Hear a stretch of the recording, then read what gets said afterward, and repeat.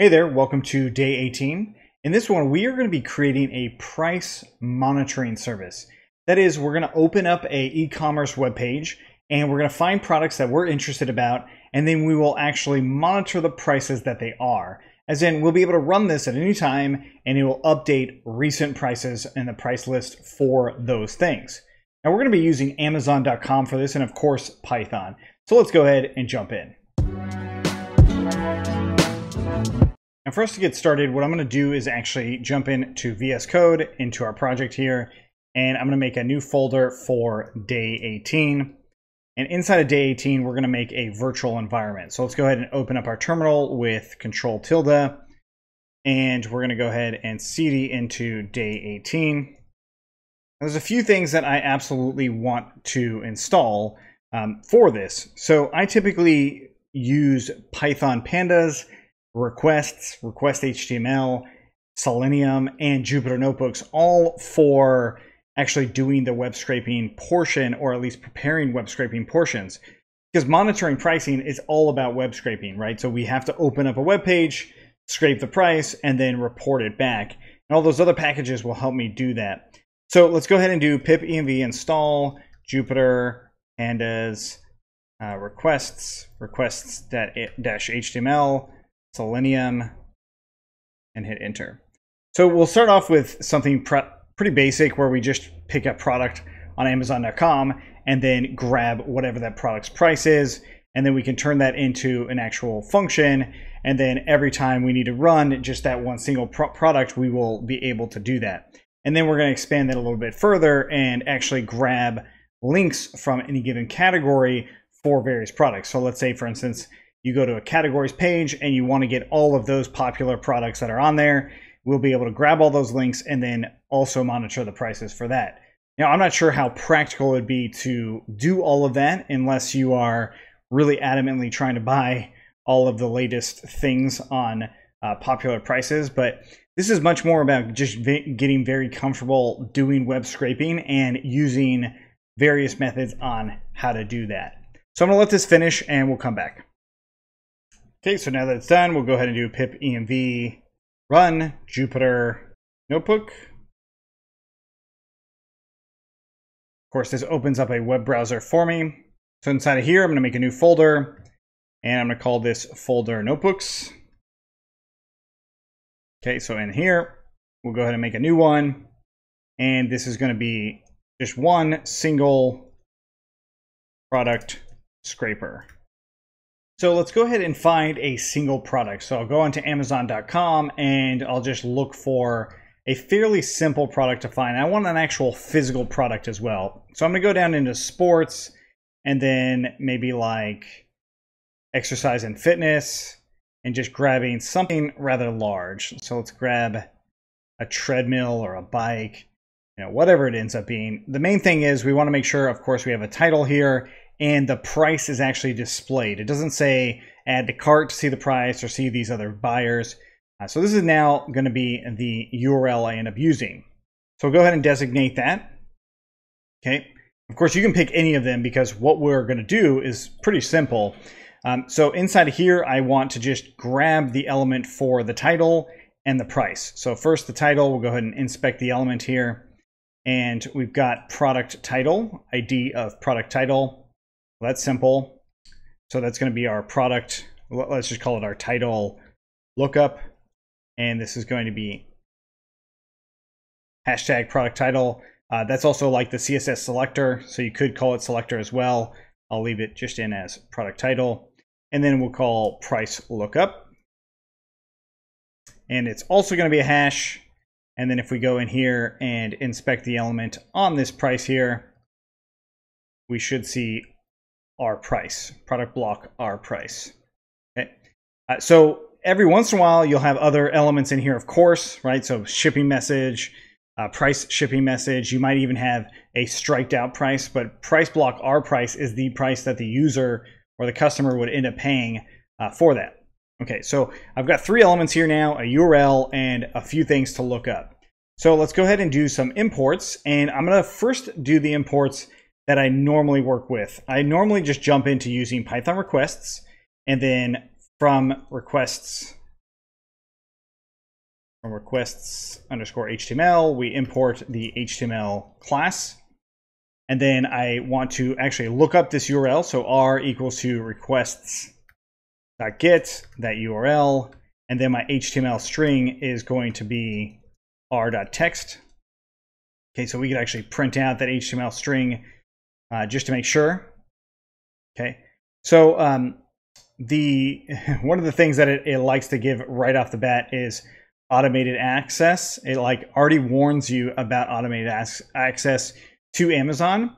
So the thing about this is we already see that it's giving me a warning, which is really good indication that I probably am not going to want to use Python requests.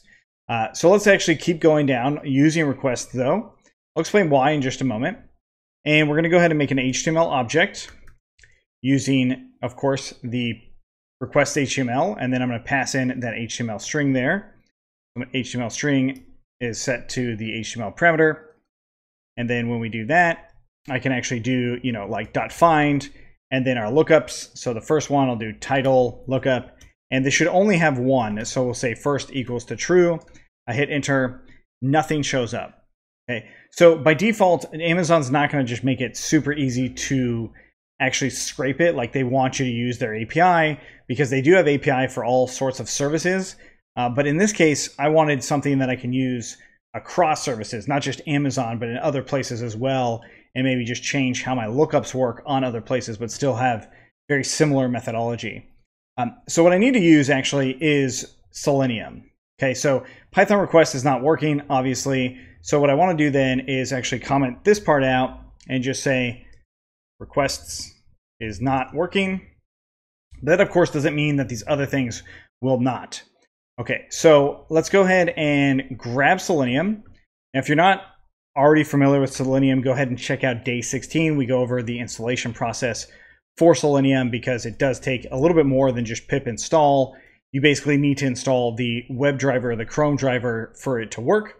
So we're going to go ahead and import the WebDriver from Selenium, and then we will initialize it. So it's really simple. It's just, let's go ahead and insert above here. I'm going to go ahead and, well, actually, I'll also make a headless version. Now, I didn't cover the headless version, but what this essentially means is that we can have it run without a web browser opening for us. So if you went through day 16, a web browser opened and we saw all the automations happen in real time, but I just want to go ahead and import the options for Chrome for headless. So the first thing I'll go ahead and do is say options equals to options, and then options dot add argument and headless. So you can add all sorts of options in here as well. So if you wanted to emulate a mobile web browser, you could add those in there as well. It's just not something I'm going to do right now. So driver equals to WebDriver dot Chrome, and options equals to options. Okay, let's go ahead and make sure everything's imported.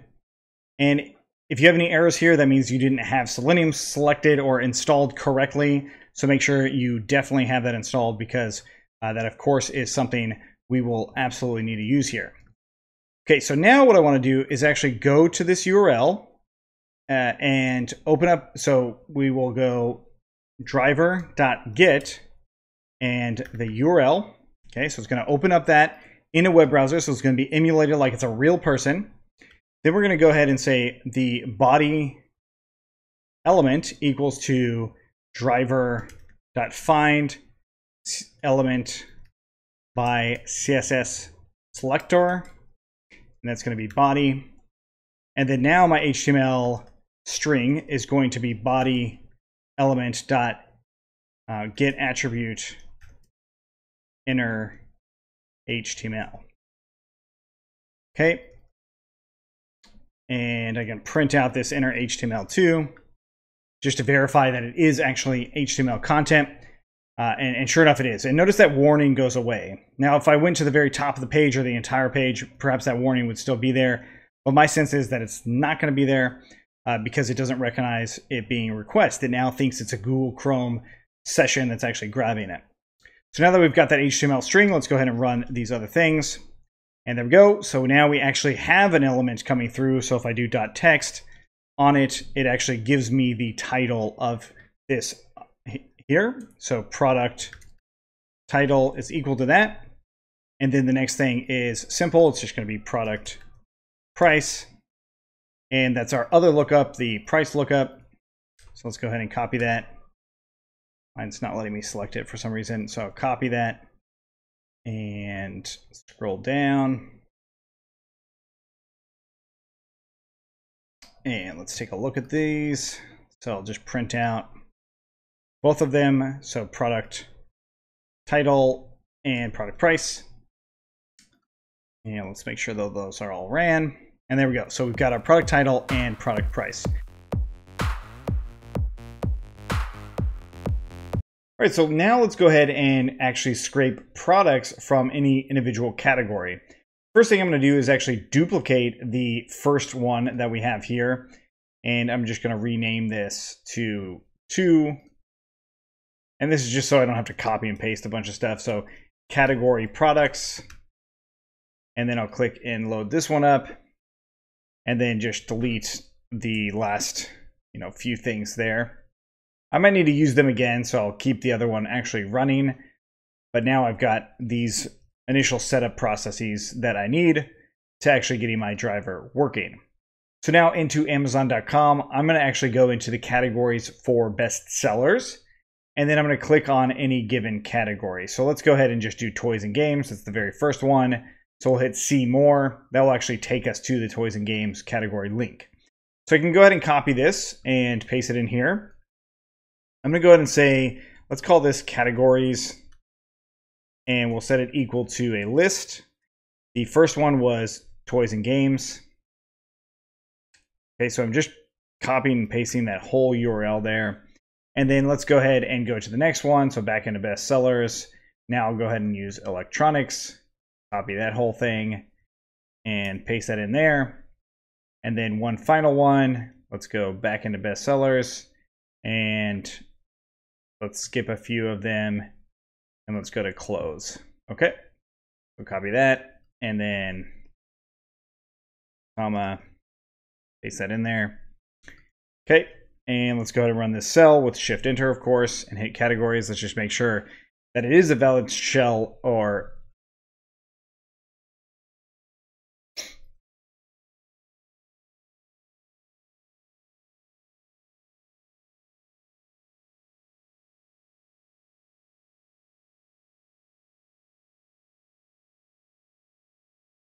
let's go ahead and run this cell, and then let's even type out categories here just to make sure we've got all those links. Now, I know from my experience building web applications that these URLs, we don't need the entire URL. So you're going to want to play around with this, but typically speaking, whenever you see something like this where it's some sort of argument equals to something else, there's a really good chance that we actually don't need that. Now, we definitely don't need something after this question mark. Well, I can't say definitely for every single website or web application, but what we can do is actually just do a quick manual test on one of these URLs and hit enter, and we still get the exact same thing, right? So that's actually the same thing, just without as long of a URL coming through. So that means that I'm just going to go ahead and go and delete a lot of those that say ref equals. Okay, so one of the downsides of doing web scraping, of course, is if they change how their URLs work, then we might have to revisit actually solving this problem. That's definitely something you would have to do if you were using this in a real project. But now that we've got these URLs, of course, I'm going to go ahead and just grab one of them. So we'll say first URL equals to categories and 0. Okay, so we'll go to driver.get first URL. Of course, that's going to give me an actual, page that I can actually work with. So let's go ahead and say body element equals to driver.find element by CSS selector. And it's going to be body. And then I also am actually going to get the HTML string for that. So HTML string, body element, get attribute, and inner HTML. Okay, so then we will actually go ahead and grab that as an HTML instance. So we'll go ahead and say HTML obj equals to the HTML string stuff. We've already seen this, hopefully a lot at this point. Now what I'm actually going to do is grab all the links. So we'll do HTML object.links, and what we should see is literally every link that is on that page. What we actually want are specifically product pages, right? So it's kind of hard to tell which ones are product pages and which ones are not. So this is actually where a regular expression is going to make a big difference. So before we even get to the regular expression point, I can actually still iterate through all of these links and look for that same stuff of our product title and price block option. So I can definitely still do that. But what I want to do is actually reformat these links to actually have Amazon.com on them. So essentially, I want to loop through all these links. The first thing I'll do is say new links equals to, and then we'll do x for x in, and then we'll say if x dot starts with a slash. Okay, so I'll go ahead and print out those new links. And now it's going to be, it might be a different size actual list, or it might be the exact same. I'm not positive, but the goal of this was to actually just, narrow down the options that I had, which is how this inline listing item works. Okay, so that narrowed it down by this just one single condition here. So now that we've got those new links, I'll go ahead and call these page links. And again, we will iterate through. This time I'm going to go ahead and put in Amazon.com here. So www.amazon.com. And I don't need a slash. I just need to put the link itself. So X, remember it starts with a slash. So I can just put X there. And then we'll do for X in new links. We hit enter. And now what we'll see is page links that are more full URL links. Okay. So this very first one, what we can do is actually take a look at this. So we open it up, and this is a product review. I mean, it says product review on here, but we could still try and actually look for those prices, right? So we can take from our single scraper, and we can still do this exact same thing. So to do that, I'm going to go ahead and copy parts of it, and we're going to make a new function. And I'm going to call this scrape page. Okay, or let's actually call it a little bit better than that, and we'll say scrape product page. Okay, and then we will just grab all of the product related items. We're essentially turning the stuff we did in that first section down to a function.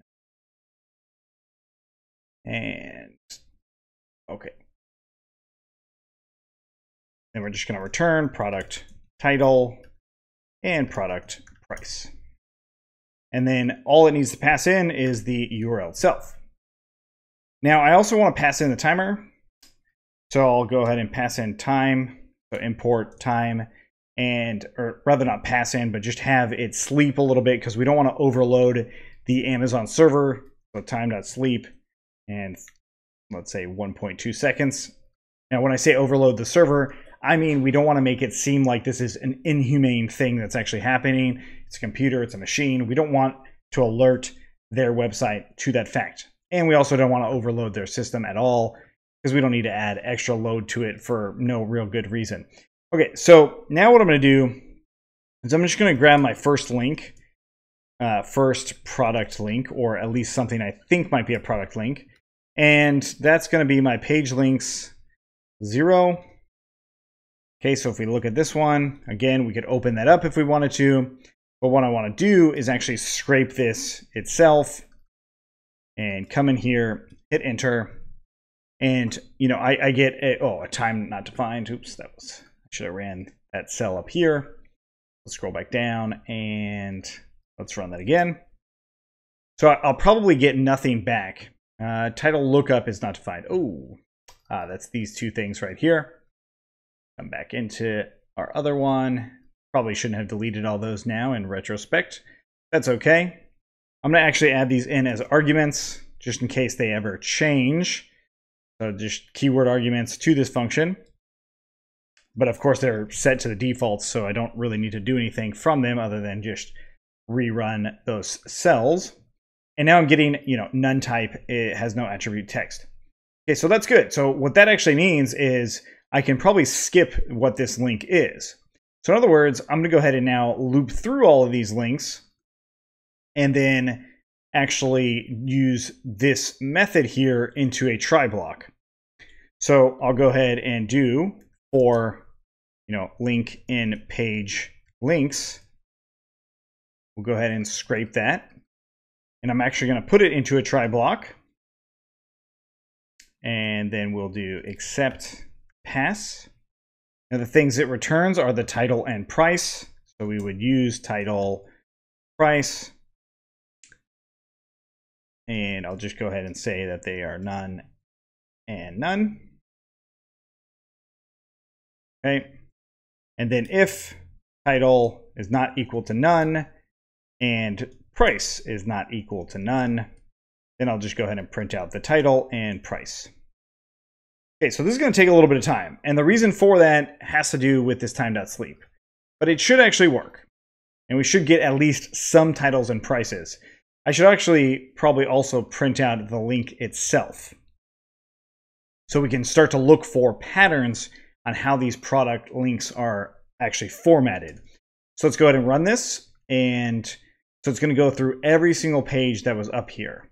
Now that's actually not preferred. What would be preferred is that we actually go through all these links and verify which ones are probably valid product URLs anyway. Now, the vast majority of e-commerce applications have a very standardized way to have their products linked.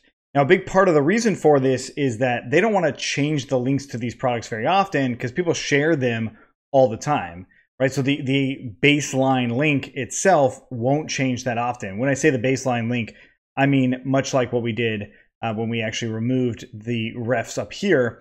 These links won't change very often because, again, that shareability, I mean, it's a uniform resource locator. That's what it stands, what the URL stands for. So they want to keep those as consistent as possible.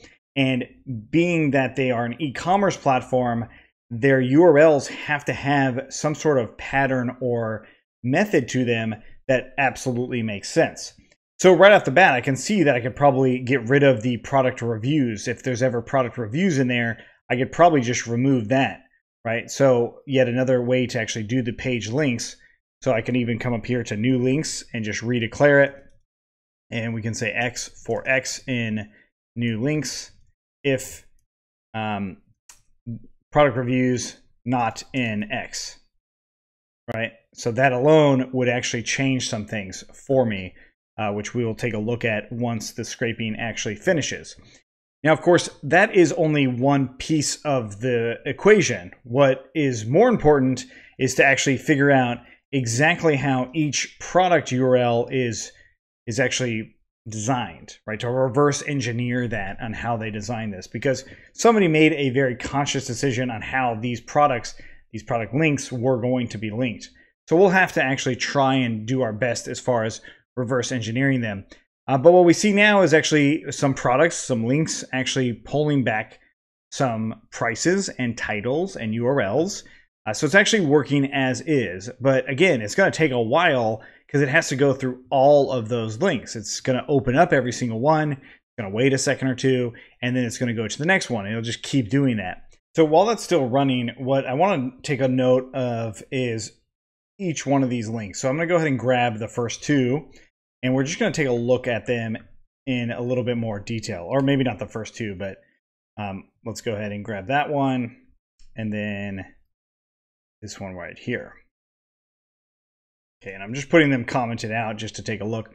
Okay, so there's a number of things that I can for sure get rid of. And it goes all the way back to that ref before. The same thing that we saw before. So ref equals, right? So I can get rid of that. And that will most likely give me that exact same product. So let's go ahead and copy and paste this. We should see a product in here. Lego Classic Medium Creative, and it's got a price there.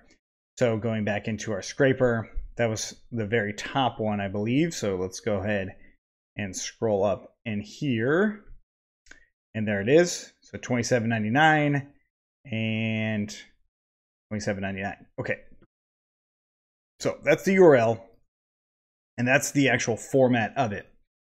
So to just parse this out, this is coming from my experience building web applications and actually designing these URLs. So the first part is just the base URL, right? So we actually added that one, which was Amazon.com, right? And then the next part is called a slug. This slug is what we see right here and right here. Now, slugs are often unique, but in Amazon's case, they might not actually be unique, right? Because they have other pieces on this. Right? So if I actually went to this link without that last part, I get a sorry page not found. And if I get rid of that DP, I still get a sorry page not found. So the entire URL is necessary, right? So we've got the base URL /slug / well, it looks like /DP. And if I do a quick scroll, a quick view here, I see that a lot of them are slug /DP. Okay, so I can actually just kind of be confident that that says DP. Now that also might depend on where you're located in the world. Maybe it's a little bit different there.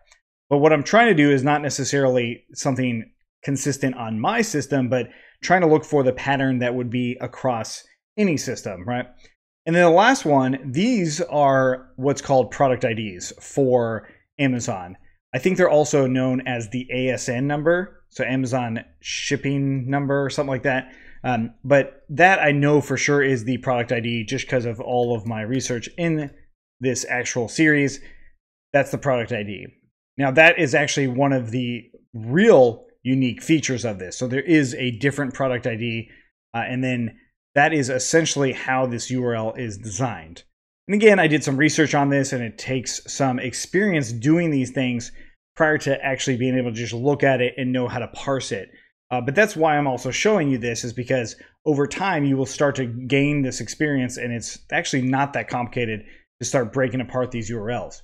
Now, that's not always true. In some cases, the application changes the URLs, although they're unique to how their system works, right? So if they changed how this looks, because they don't care about the shareability of the URL, it makes a whole lot different, right? Okay, so if I scroll back up a little bit, what I should now see is new links. Now I don't actually have those product reviews in here. So that alone, this one piece right here, actually will save me a good amount of time going forward. I actually already know that, hey, this is now a link that I can just ignore. It's obviously not going to be product links. This one for, rewards card member, probably don't need to go to that. Help customer display, probably don't need that. But again, those are making a lot of guesses, and then we're going to have to hard code a number of things, where it'd be better off that we actually figure out what the pattern is for every product URL. So that's something that we still need to do, because I did successfully scrape the data that I was looking for on any given category, right? So if I actually looped through other categories, which I haven't done yet, but if I loop through all the other categories, you would definitely have all of those products, all the prices, and all the titles for the current state, like what it is right now or when you actually scrape it. So that's pretty cool. But now that we kind of want to work towards parsing the URL out to get these different parts, we need to actually go into depth a little bit more on that before we actually finish this thing off. Now I'm going to go ahead and duplicate this last notebook for category.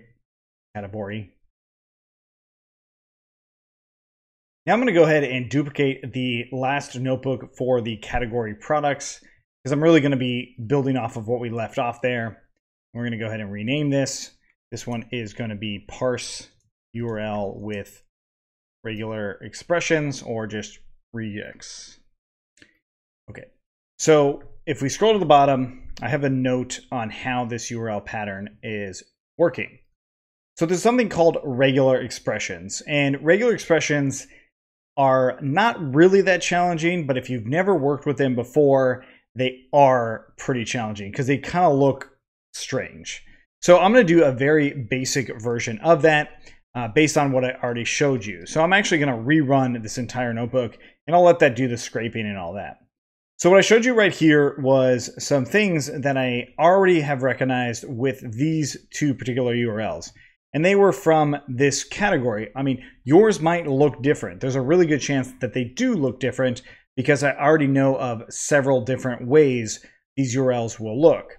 Now, I didn't mention that in the last one because I don't think it's necessary to know until we start parsing these things out. So with this pattern in mind, I'm going to go ahead and show you essentially how I want to actually parse this out.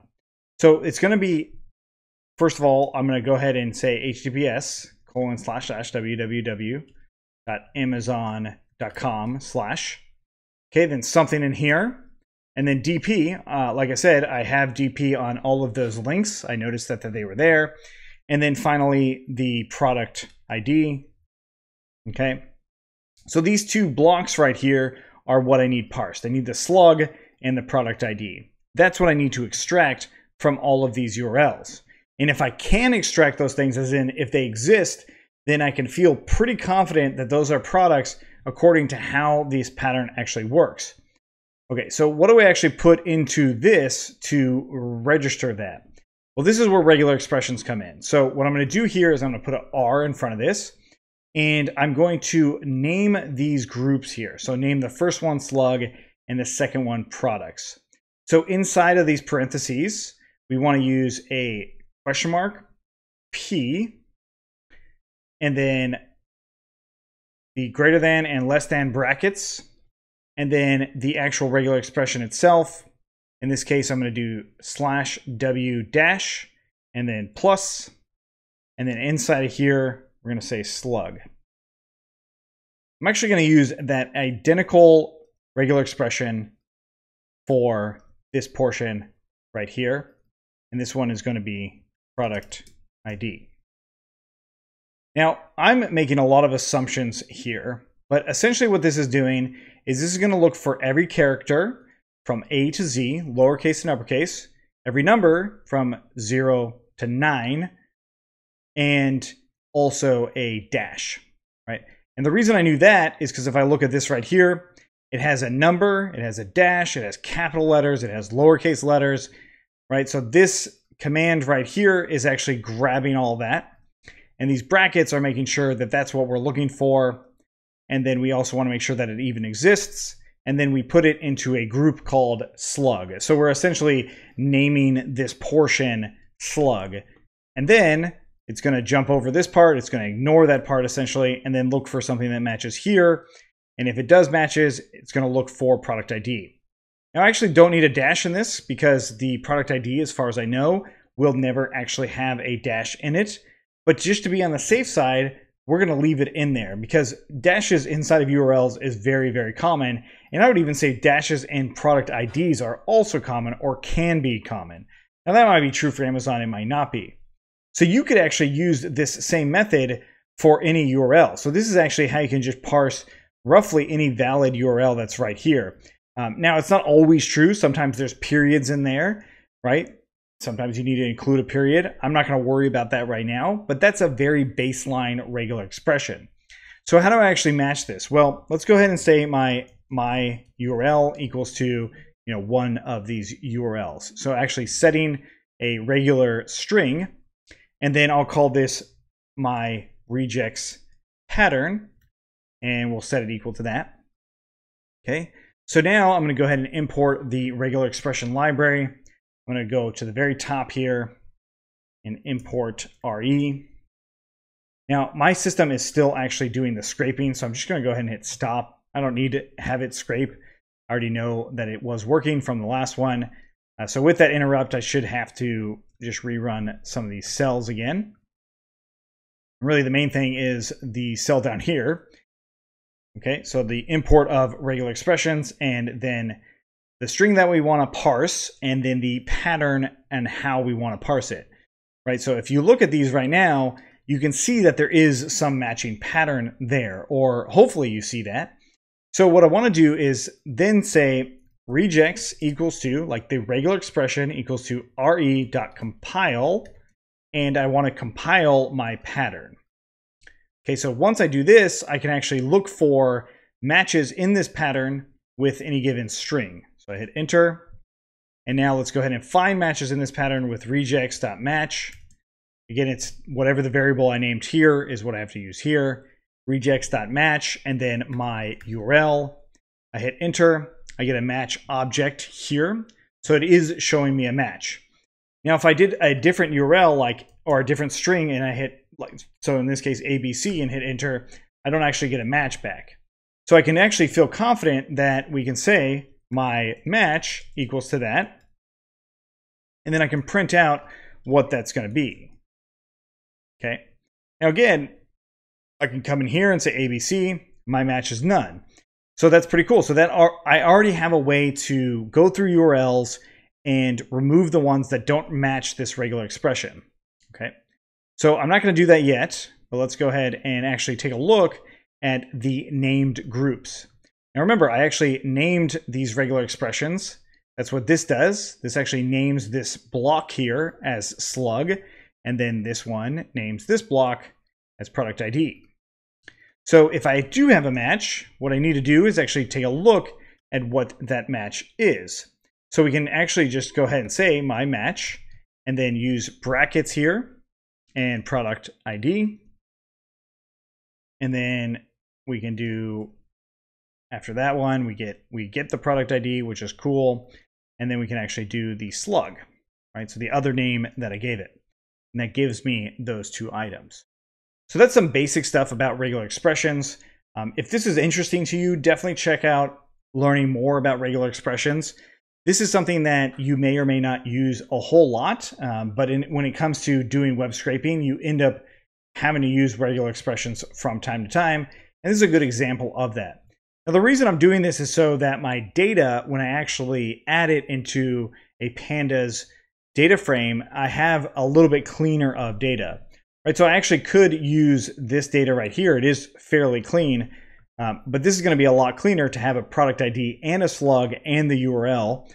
That's one reason. The other reason, again, was to make sure that we're not just scraping a bunch of pages when we really, really don't have to.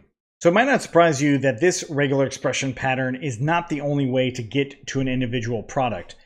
So I found a couple others, so I'm going to go ahead and copy and paste these in. And what we see is a very similar pattern across all of them, in the least that there is a product ID in here, right? So each one of them has a product ID, so we should feel pretty confident that all of these will be actual valid products. But we can feel even more confident that once it's scraped, it's going to grab the product name and price anyway, so we don't have to worry too much about the pattern being inaccurate, right? It's just about making this a little bit more efficient and hopefully being able to grab out that product ID prior to scraping it. Now, of course, over time, you're going to want to improve this if you're really going to be going nuts about scraping various products on Amazon. But for what we've done so far, it's really just a matter of like, hey, there's a group of products that I want to monitor. That's kind of the idea here. It's not meant to be a full-on, let's monitor all of Amazon all the time type of product. Of course, that is possible, but it's going to be a much, much bigger project than, something that's like an hour plus long. Okay, so let's go ahead and actually parse out a URL based off of these regular expressions now. And what I'm actually going to be doing and looking for is the ability to actually just extract the product ID.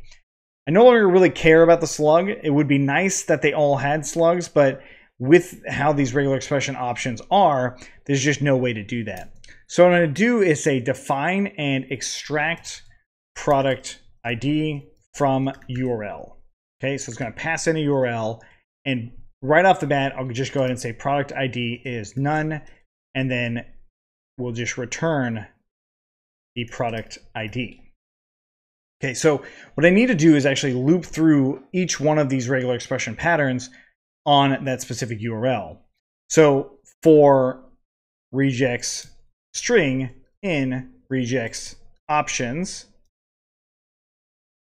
now what I need to do is exactly what I did up here, right? So compiling it, we compile the actual pattern, and then now we have the regex option, okay? And then from there, we just need to grab the matches. So I'll just call this match, okay? So now we want to just say if match is not equal to none, then we will actually try to grab the product ID. So there's really a high chance that there will be a product ID if the match is not equal to none. But to be on the safe side, I'll just go ahead and do product ID equals to match of product ID. And that's, of course, inside of a try block specifically, so I don't, break my loop or any sort of function that I have going. Instead, it'll just send back a none. Okay, so that's also if I have invalid product IDs.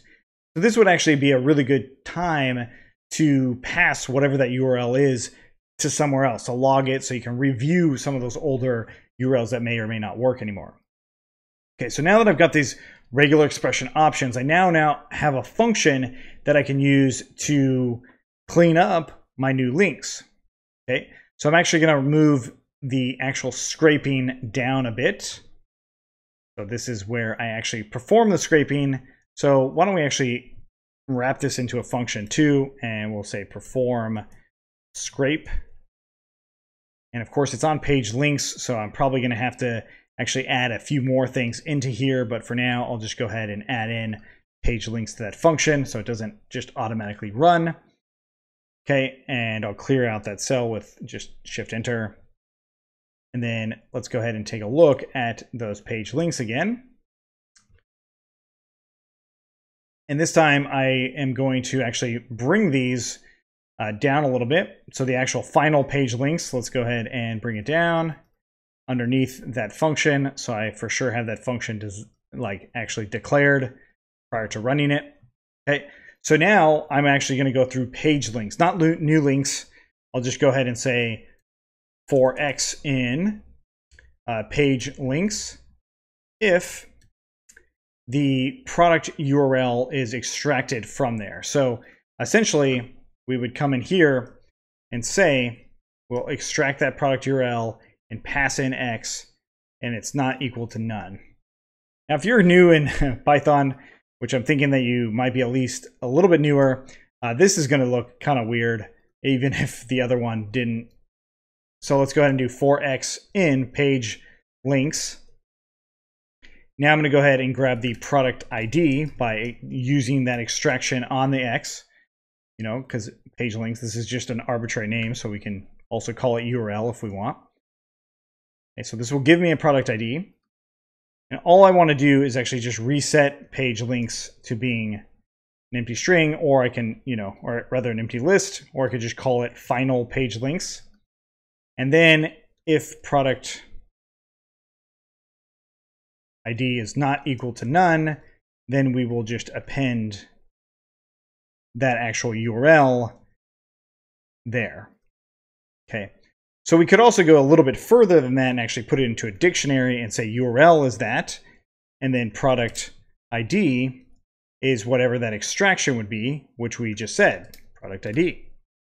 Okay, so that actually might be a little bit better because that's going to move towards what we actually want to have, which will be a list of dictionaries that we can then load into a pandas data frame later. So the final page links is looking pretty good. Let's go ahead and take a look. And first and foremost, I'm going to go ahead and do the length of page links, and I'll set it equal or test if it's equal to the length of final page links. Now, there's no way that this should be true. Like, at least it's one off, right? Because I know for sure that my extract product ID from URL, there's no possible chance that all of those page links were in there because I looked at them. We all looked at them. So this is an example of naming problems when you're doing development. So what I want to do is actually just remove everything that's not necessary any longer. I still need to actually update this URL. I need to look into that URL. I need to look at the object. I need to extract all the links in there. I actually no longer need this one. I just need the original links. So we'll go ahead and keep new links in there. The scrap product page function, I still want that one. And then now the examples that I went with, I no longer need. So commenting all of those examples out and my match even. Okay, so I definitely need the regular expression options, the function for it. I need all of this, or at least I think I need all of this. So let's go ahead and wrap this part right here into its own function as well. that we can just call to get those final links. So I'll do def, and we'll do clean page links, and it's going to take in page links as an argument, or whatever the links are as an argument. And then we're going to run through all this, and then I will just return back page links. And then finally, I'll go ahead and say final page, or rather final links, or cleaned links would probably be better, actually. Cleaned links. And that's going to be equal to this, and passing in page links right here. So this page links I can actually move back up next to new links, because it's kind of really just grabbing all those links, and we can actually call this in one place, right? So I can actually run all of this as one entire operation. I don't need multiple. Okay, cool. So now that I've removed a bunch of that example code and the things that we explained, I should now actually be able to grab this. All right, so let's go ahead and in our kernel, we're gonna restart and run all. I hopefully see errors here, because if I see an error, and I do right off the bat, seeing the error shows me that, yeah, I had something in memory with Jupyter that was definitely running, which was giving these that true value. So the actual error itself is saying that my URL is not defined, and my URL, of course, is right in here, the extract product from ID. So of course, that my URL was from our example. I copied and pasted the regular expression stuff from our example. We need to use the URL that's being passed into that function. So now that we've got that, yet again, I'm going to go ahead and restart and run all. And hopefully this time I actually don't have any errors, and I'll actually see a link. Yeah, okay, cool. So that error is okay. We just need to change that. And now I definitely get false. And if I actually take a look at these links, what I should see is, of course, my URLs and the product IDs that are associated to that. If there's not a product ID, if there's not a URL, it's not going to be appended to those clean links. So that also means that the final step of this is actually updating our perform scrape, because right now it's going to go through all of these page links. What we should actually call this is cleaned links, or cleaned items, right? So cleaned product items, cleaned items. This should probably be called cleaned items as well. But let's just leave it in as cleaned items. And we want to set it by default to an empty list so that it doesn't error out at all. And now this is going to be obj and cleaned items. And then the link is equal to obj, or rather this obj right here, and URL. Of course, when I'm saying obj, I'm just talking about the dictionary that I'm just calling obj as in an object, and that's each one of these instances here will be considered my obj there. And this will actually give me that scraping example. So what I can actually do here is also say product ID, and that's equal to obj product ID. Okay. So now what I can do is have another item here and say the data extracted, and put that equal to an empty list. And so I can, no matter what the price or title is, I can actually append to data extraction and say data, or rather product data, equals to, and we can do URL being that link. We can do product ID being our product ID from the cleaned links. We can do our title, and this is going to be title. Of course, it can be none, which is okay. And then price being price. Now, what this also allows for is if it is none, I can at least take a look at that why later, right? I can inspect these URLs manually and see hey, why is the title none? Why is the price none? Those sorts of things. And then finally, of course, this product data, I'm just going to go ahead and append it to the data extracted. That append, that product data. Okay, so this is a better perform scrape item. We'll go ahead and hit Shift Enter. And right now I'm going to go ahead and call this on my clean links. Now, before I actually run that, I just want to get the actual length of my clean links, and maybe even the length of my original page links to see what they are. 170 and 51. So 51 is a lot more manageable as far as going through each one. And that time sleep, maybe I move it down a little bit. I'm going to move it to, let's try half a second. That's still really fast for a human to go through pages. But let's just go ahead and try that and see if we can still scrape this. Again, we don't want to overperform. This is a good example of when we don't want to overperform. And hopefully it's actually going to print through what that data is. Now, I actually didn't, I kind of messed up here a little bit, so I'll go ahead and interrupt it.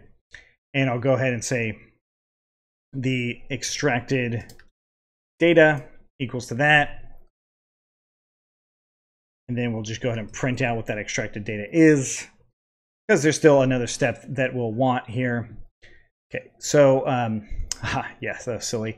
So I actually need to return that extracted data. Yet another reason to do all of this testing. Okay, so we run that, and now it's not actually scraping any longer. So perhaps the product scrape is failing. I'm just going to go ahead and do kernel, restart, and clear output. And then, well, restart and run all is a good one too. We'll just do restart and run all. It might have stopped because of Selenium. You know, when I interrupted the scraping event that was going on, that could have been because of the driver. Perhaps that closed, and that's why it actually stopped and didn't do it again. So perhaps we even put the driver in this perform scrape event itself, which is not something I'm going to cover yet. But I'm going to go ahead and let this finish, and we'll take a look at what this extracted data is. All right, so here's our extracted data. Now we have our URL, we have a product ID, a title, a price. So this is actually looking really good. Now, we could actually add additional data to this, and if you wanted more data, right now would be the time to do it, because it's really hard to get trend lines from historical data when you don't have the historical data. A good example of this would be like maybe the number of ratings and the actual star rating that it is, or what it is currently or at any given time. This would be the time to do it if you were wanting to follow those things. Now for me, I'm just doing price tracking, and at this point, I have a bunch of product URLs already that I could just track off of those. Right? I no longer need to actually scrape the category itself. But in my case, I'm going to actually put all of that together, and we'll do that in just a moment. Now let's go ahead and put this all together. I'm going to go ahead and copy this notebook here. Of course, you can work off of the one that you might have already been working on if you want to. And I'm going to go ahead and rename it to putting it all together. Okay, so jumping into that, what I want to do is actually turn the category portion into its own method as well. So the first thing I actually want to do is also update how the categories are used. In other words, I want to actually have a list of dictionaries here. So I'll go ahead and add a name and just use that slug, and then add in a URL for that. And I'll do that for each one. Now with that done, I will loop through each one of these categories to extract all of the product links that I might want. Okay, so these product links I'm going to eventually add into that same extracted data, because I still want that URL and that product ID. I might not have a title, I might have a price for it, but I'm going to add them all to roughly the exact same place. So I'm going to go ahead and grab each one of these categories. So I need to actually convert these first few things into a scrape category. So we'll go ahead and say scrape category product links, something like that. And this is going to be the categories that I want to actually pass in here. Of course, that's going to be what these are right here. And then I'm going to literally just use the exact same method here. So we're going to go into that first URL, and that is actually looping through these. So for category in categories. And the URL, of course, is URL equals to category.get URL. Okay, so that's that right there. that driver needs to open that up. Now each loop, I'm going to go ahead and add time.sleep 1.5. Pretty much every time I do a get call, I just add a little extra time. Okay, so that gives me that HTML string finally, and then I can grab that HTML object, and then finally the page links. Okay, I'm almost there. I'm going to go ahead and delete some of these other items here that I no longer need. I'm not going to be using them. And I'll go ahead and do Shift to select all these, edit, and delete cells. Now what I'm pretty sure I'm going to need is a way to clean those page links again. So I'm going to go ahead and insert a cell above this and move my page link cleaner. So the first thing is the regular expression stuff. I'm going to put that up here. I'll hit Shift Enter. I'll insert a new cell above that. And then I need the cleaned links, which was this right here. Clean page links. And that's going to be right under the regular expression there. Okay, so this is page links, but of course I want the clean ones. So cleaned links equals to the clean page links, passing in the extracted page links or the initial ones. Okay, so those clean links I want to actually append to another list here. So I'll say all product links and put that equal to an empty list initially. And then I'll do all product links plus equals to cleaned links.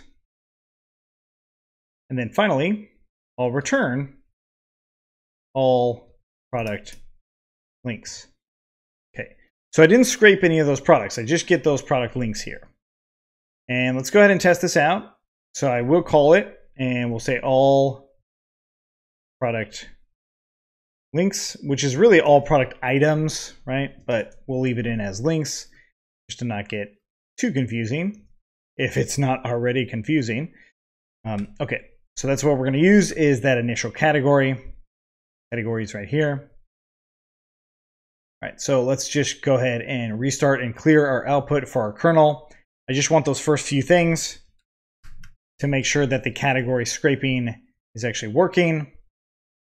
And it will probably take a moment or two. So insert cell below.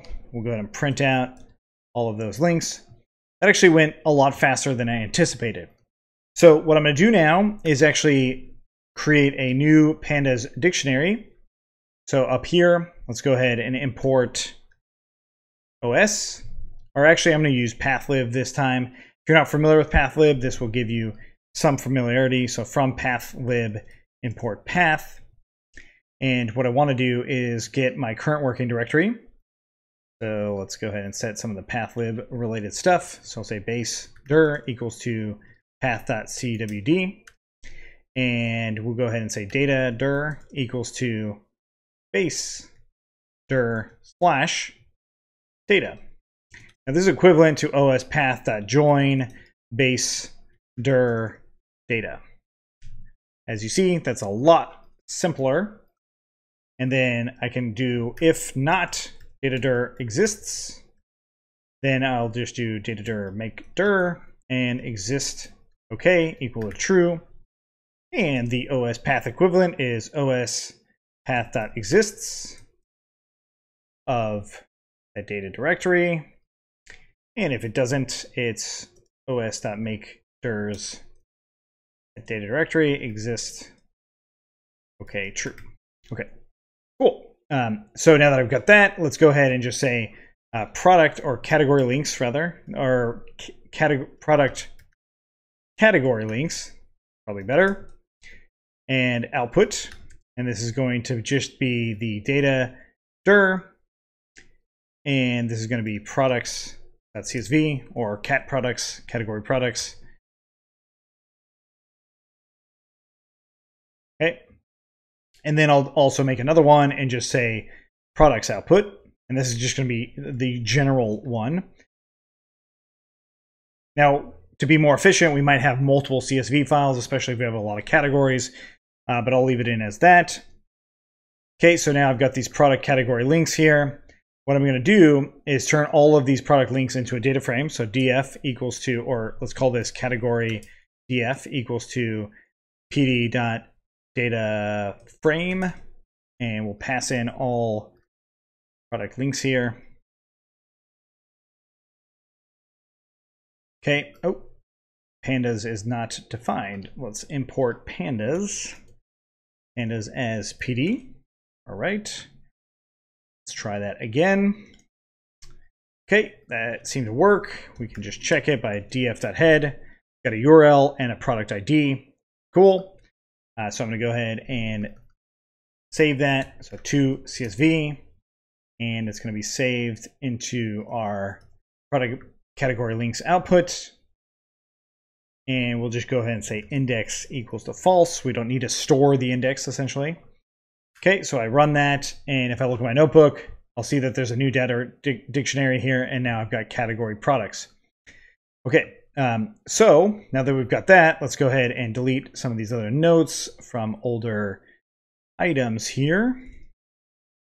Go edit and delete cells. Okay, so that's running those categories. That's getting all the categories themselves. So really, we probably want to call it its own function as well. So let's go ahead and do define extract categories and save. Okay, so all product links and then all of that stuff. Now, of course, I could actually pass in the categories themselves. Okay, and I'll do that. Or category being that empty list. Okay, so that's a way to actually run that function all into one. Cool. And we can run it again. Should work. So now what I need to do is actually go through all of those items, so everything in category products, and then now extract and save that as my final data, right? So whatever's in here. So what that means is that I actually am not going to do it at the same time. I'm not going to extract all the product links and then run each product scraping event as it happens, right? So in other words, when I get a categories product link, I'm not going to also get all the data related to that product right then and there. I'm going to do these as two separate processes. So the next thing is then I need to actually grab all of those links, right? So every link that's inside of that newly created CSV file. So I'm going to go ahead and do define. Let's call that, well, let's first off just add in our data frame. So pd.read CSV. So I get this error that I've got no columns to parse from file. And if I go into the CSV, it's an empty CSV file. Okay, so this means that my extraction or something related to my extraction and saving was incorrect. So this up here, and there's the culprit. Okay, so I actually didn't pass in the original categories that I had. Okay, so let's go ahead and pass those in to that function call. And let's try it again. This time it should take a little bit of time to actually run. And now I'll go ahead and actually trigger that read CSV. So what I need to do once this is done, I see all the URLs. I actually now just need to run through this, right? So this is very close to something called apply inside of pandas. So I'm actually going to go ahead and copy this exact same method here, and I'll bring it above. And now I'll do row scrape event. Okay, so this is going to take in the row now, and it'll go args and keyword args. So it's going to happen on each row. Each row is roughly what this is right here. But I don't need all of that, of course. I just need some of it. And the sum of it that I need is this right here. Go ahead and delete all that. And we need to return the row and get these things right here. Of course, it's going to be row and instead of object. The title and price is what we just need to add. So row title equaling to title, row price equaling to price, if there is one. And then I'm also going to do row timestamp, and I'll set a timestamp in just a moment. Okay, so that means that in here, I'm going to do df.apply and that row scrape event, and then I'll do axis equals to 1. Let's make sure that that row scrape event is in memory, so let's run that cell, and we run the df apply now, and this should actually apply to every single URL. It's going to go line by line, and eventually we'll have all of those URLs scraped along with a placeholder for timestamp. Okay, so while that's running, I'm actually going to go ahead and import date time to create our timestamp. Scrolling down, and for our timestamp event, which will be right here, we're going to go ahead and do date and time.now.timestamp. So that should give us a timestamp related to this scraping event. Okay, this is going to go row by row, and it will take a good amount of time, mainly because of how our scrape product page actually works, right? It goes up every half second, time and a half. No, that's the category. Every half second, it's going to go to a new product page. So yeah, this will take a good amount of time, but after it's done, it will have all of those products actually done. So let's take a look at that once it is finished. Right, so I actually stopped it a little early so I could actually see the results here. And what I got is my URL, my product ID, and the title. One of the things that I should have done was reset the data frame itself to that scraping event, and that's definitely something I still will do. But the point is to actually have this timestamp, and what we actually need to do is then create a new data frame based off of the output here, and then we're just going to continue to append to that one. So we'll go ahead and say products df equals to, well, initially I don't actually have anything in this product output, so let's go ahead and make one. I'm going to go ahead and insert and just do df dot to, or rather write to CSV, and index being false. Okay, so now products data frame is just going to be the pd.read CSV. Okay, if we see this, it's probably going to be the same as categories one, right? So it doesn't actually have the products in there just yet. So what I want to do then is, after this actually runs, I'm just going to concatenate it to this one here. So final df equals to pd.concat, and it's going to be the initial one, and then the new one, which is df, which will be this right here. And then that way it's just going to add the results to that original products data frame. And then I can do additional data on here to clean it up, right? So to CSV and the product output and index being false. Okay, so now that we've got that, what I'm going to do here is I'm just going to do a small amount of this, and I'll say df sub equals to df.head, and the number is going to be, let's say 40, and then the df sub, or that final df that I'll actually concatenate to, is just going to be a sub portion of this, right? There's just a lot of numbers in here, a lot of things that I would actually look up. Okay, so let's go ahead and grab this right here. df head, what that does is just get the first 40 items. If you wanted the last 40, you would do tail. And of course, to get the length, you can just do len or shape. So df.shape, oops, not that, df.shape, this is the rows, this is the columns. Okay, cool. So we could chunk it, is the point of that. Okay, so we get that sub, and then we run the apply scrape event. I might need to actually rerun it because, oops, contact, this is concat. Okay. And what I'll actually see in that one is just the exact same thing twice. Okay. Which is no surprise there.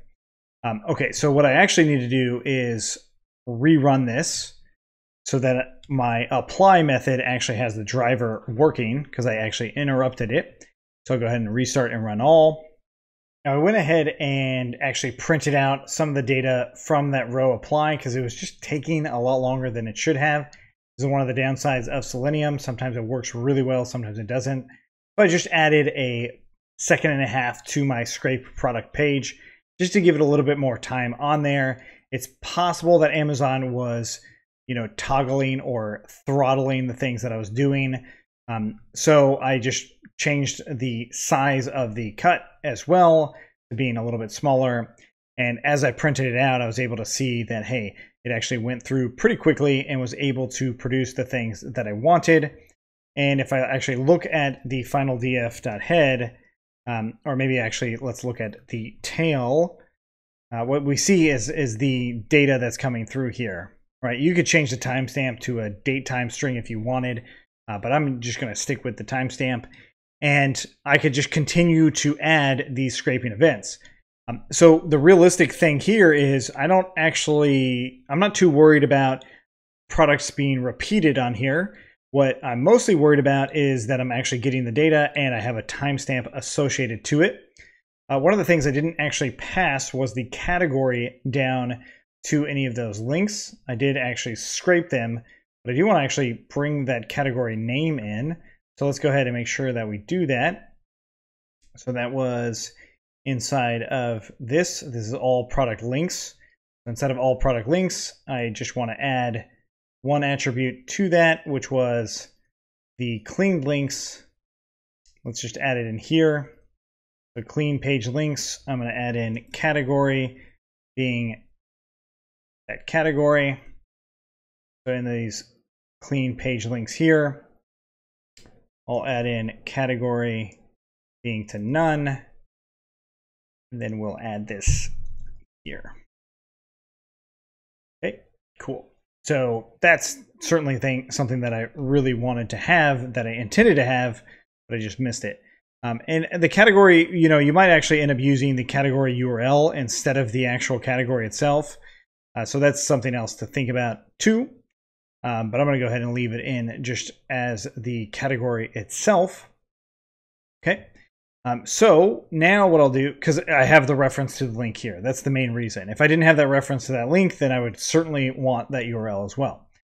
So now with that, I'm going to go ahead and run this again. And this time I'm not going to do a subversion of this. Instead, what I'm going to do is just say df.copy, and hopefully all 150 of them or so will actually run. Now, when I do actually rerun this, it's going to get new items from these categories. So in a month from now, those items are going to probably change. Maybe not all of them, but a lot of them will. So that actual CSV file, the category products CSV file, this one right here is certainly going to change. It's going to be wiped out and changed constantly. Where products.csv will also change, but it's not going to change nearly as much. Now, there is another thing that I should probably consider, and that is actually looping through every single link, right? So if I actually loop through every row, what's going to actually happen is I'm going to redo it, right? So I'm never actually going to be adding that much new data here. Instead, I'm going to be replacing all the data that's already been in there. So in this row, I want to go ahead and say scraped. Well, I want to grab the scraped item. So we'll say scraped equals to false. And then I'll do try scraped equals to the row of scraped. And then we'll do accept pass. Okay. Scraped being false is actually a little bit harder with the CSV file. So I'm going to go ahead and say 0 or 1, essentially. So after all of this happens, I'm just going to go ahead and say row scraped equals to 1. Okay. And that also means that then in here, I'll just say if scraped equals to 1 or scraped equals to the string of 1, then we're going to go ahead and skip that. In other words, I'm going to go ahead and just return the row. Otherwise, it will actually go through and do the scraping itself. So it shouldn't scrape those old ones is the point here. Okay, so let's go ahead and restart this all again. So restart and run all. So restart and run all. All right, so I actually interrupted this process because what I started noticing in my print statements were prices and titles not being available. So if I actually look at any one of these things, I should actually see that the price and the title is certainly there. So there's a couple of reasons why this could have happened. And I actually suspect that it was because of my driver, right? So the web Chrome driver, it might have been doing the request too quickly for any given page because that page has to load fully. That might be one thing.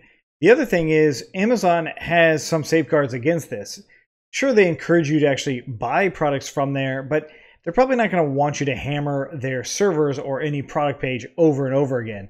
And instead of blocking our IP address, it just throttles it. So then any sort of machine that's trying to grab it will be throttled. Okay. So the purpose of this series or this day was not so much to just blindly scrape a bunch of things on Amazon website. It was much more to introduce you to even more concepts in web scraping and then actually practically put it to use and also see some of the limitations that we have. Like you can't just web scrape like everything all the time as fast as possible. There's limitations to your machine. There's limitations to what these services will allow you to do, which is actually a really good thing. We don't want to overload anyone's system and we don't want people overloading ours whenever we make web applications too. So that's also an important part. Now, what I actually challenge you to do is to convert this putting all together into being one or a couple methods that take just a list of products and does something very similar, but instead of it being just blindly grabbing all kinds of products, grabbing specific ones that you're interested in, because at this point you should know how to do that. Actually, a few videos or a few sections ago, you probably already knew how to do that. But that's the challenge I leave you with. Hey there, thanks so much for watching day 18. Of course, we covered a lot in this, but there might be other services or websites that you're considering doing price tracking. Please let me know what those are. I would love to check them out and give you some pointers if I can on how you might most effectively do that web scraping. And of course, if you have pointers for other people, please let them know as well in the comments. Thanks again, and we'll see you next time.